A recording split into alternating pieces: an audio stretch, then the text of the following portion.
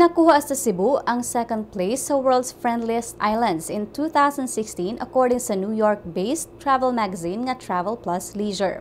Nakasulat sa article nga ang Cebu usa ka former colony sa Espanya and people still travel to see the remaining architecture. Ang pagka-helpful usab sa mga locals ang usa sa island's greatest qualities. Lakip usab sa mga laing islands sa Pilipinas nga mi-top sa maong survey mao ang Palawan nga ginganlag World's Friendliest Island 2016, samtang ang Luzon and Boracay landed on the 3rd and 4th spots respectively. Niadtong July last year, ginganlan usab sa Travel Plus Leisure ang Cebu isip 6th best island in the world.